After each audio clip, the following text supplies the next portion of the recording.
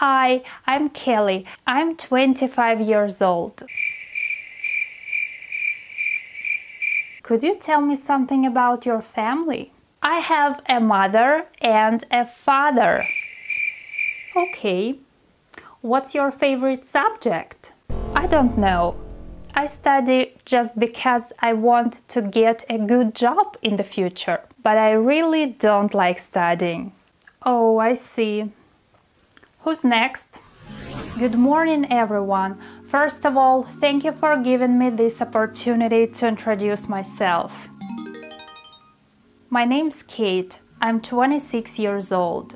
I grew up in Poland and I lived there most of my life before moving to the United States. Very good.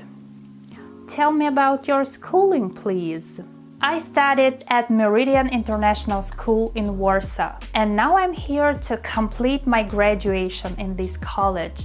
I'm very excited to be here. Great! What's your favorite subject? My favorite subject is IT, and I also enjoy learning English. What's your goal in studying?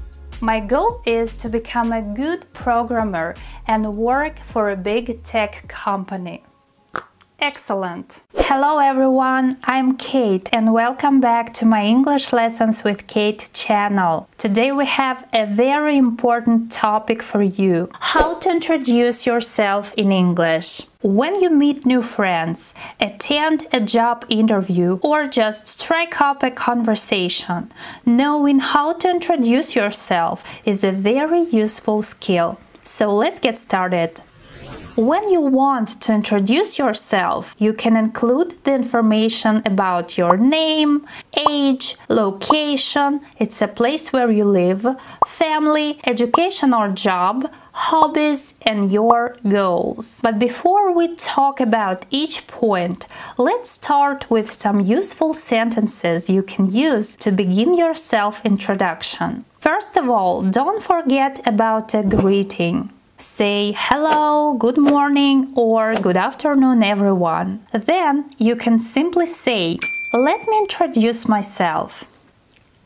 Thank you for giving me this opportunity to introduce myself.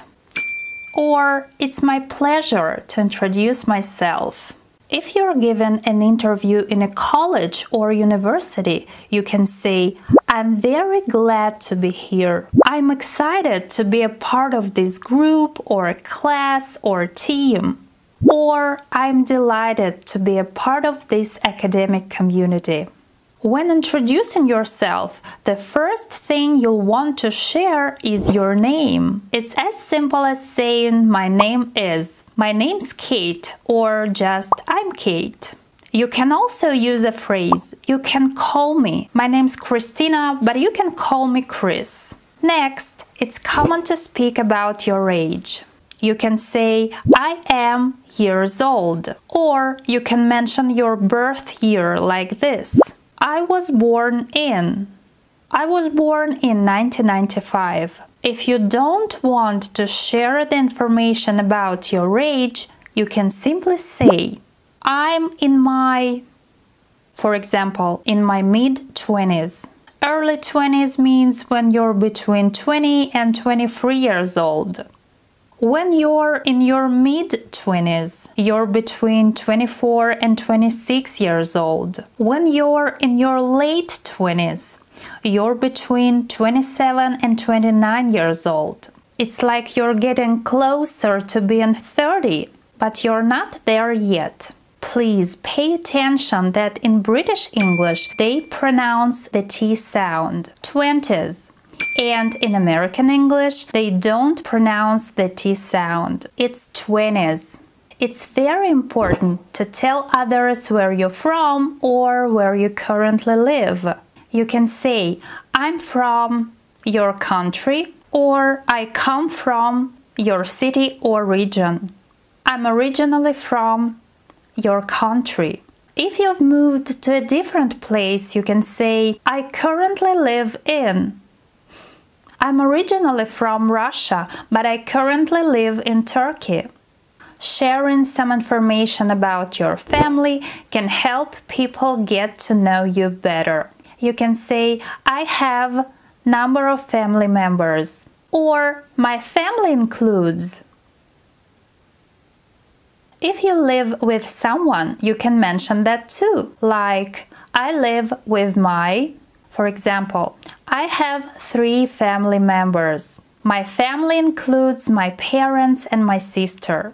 I live with my spouse. If you have many brothers and sisters, you can also say, I'm the oldest or the youngest in the family. Now you need to talk about your education or job because it can help others understand your background. You can say, I studied your major at your university name. If you had a previous job, you can mention it like this. I used to work as a at. For example, I studied computer science at Stanford University. Or I used to work as a software engineer at Microsoft. If you're given an interview in a college or university, you should say, I studied at your school name. Or I completed my junior college education at your junior college name. I studied at St. John's High School. Or I completed my junior college education at Greenfield Junior College. When you introduce yourself, you can tell about your hobbies. You can say, in my free time, I enjoy. Or one of my passions is. You might also say, I love as it helps me relax. Or I'm a big fan of. For example, in my free time, I enjoy reading. One of my passions is hiking. I love gardening as it helps me relax. I'm a big fan of playing football. You can also say, I'm an enthusiast for. An enthusiast is a person who is very interested in a particular activity or subject and who spends a lot of time on it. For example, I'm an enthusiast for music. Or it's okay to say, I'm a music enthusiast, an art enthusiast, a sports enthusiast. Remember, sharing your hobbies can make your introduction more interesting. When you're given an interview in college or university, it's very important to talk about your goals. You can use phrases such as, one of my main goals is, I'm working towards, or in the near future, I hope to. One of my main goals is to start my own business and become an entrepreneur. I'm working towards earning my master's degree in computer science.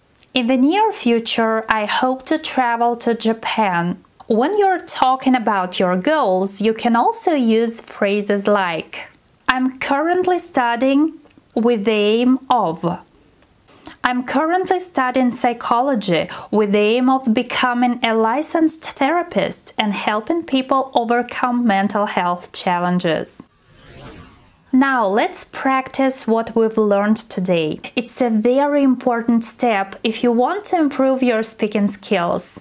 Write a comment below this video and introduce yourself using my structures. I will check out every comment and give you feedback. That's it for today's lesson. Now you know how to introduce yourself confidently in English. Practice these phrases and don't forget to be yourself when you're making new connections. Thanks for joining me today. If you found this lesson helpful, please like, subscribe, and share with your friend who is also learning English. Stay tuned for more English lessons. See you next time!